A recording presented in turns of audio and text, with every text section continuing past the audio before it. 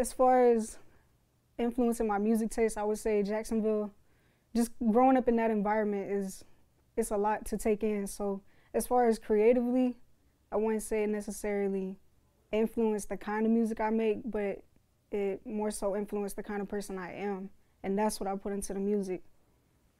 You know, Jacksonville is like it's a make or break city, so it's like you can look at it as the hate and the violence, the crime and all, or you can look at the opportunities and the love that really is in the city.